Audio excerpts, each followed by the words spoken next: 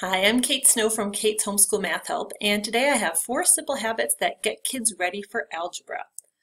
I mostly focus on elementary math, but over the years I've frequently had friends ask me to tutor their algebra students, so I've had the chance to work with a few algebra students over the years. And what I've found in working with them is that they usually don't have a whole lot of trouble understanding the actual algebra, the actual new concepts of the algebra course. What they end up struggling with is writing everything down. They don't have the writing and work habits that they need to be able to keep track of all their steps, to organize their work. And so once they hit this math where they can't keep things in their heads, they lose track of things and they make a lot of simple mistakes that keep them from getting answers correct.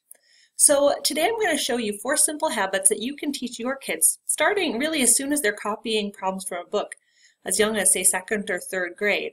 That will help them build good work habits and get them ready for algebra down the road.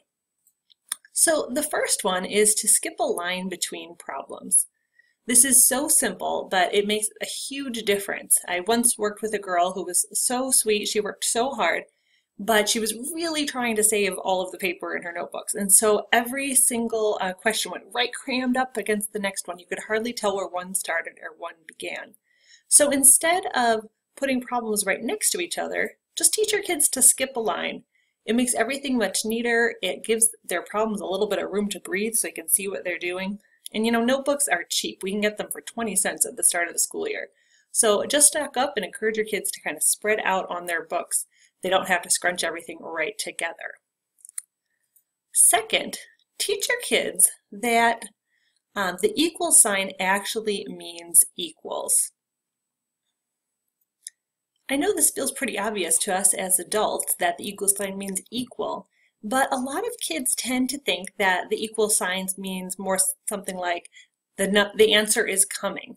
So for example, to solve this problem, 15 plus 6 minus 8 plus 3, what they'll do is they'll write all the problems in order with equal signs between them.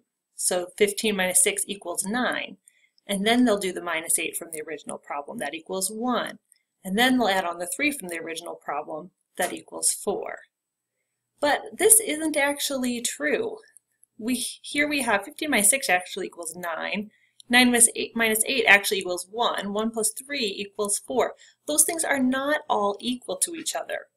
And so instead, what we want to do is to teach kids to break those up so that everything that's connected by an equal sign is actually equal to each other. 15 plus 6 equals 21. 21 minus 8 equals 13. 13 plus 3 equals 16. This idea of keeping the two sides of the equal sign balanced really pays off later when they get to algebra.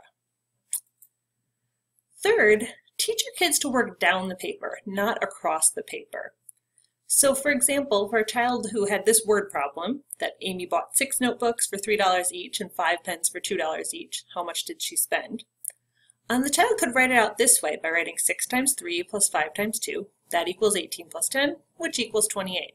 So this child's using the equal sign correctly. All 3 parts of this equation are equal to each other.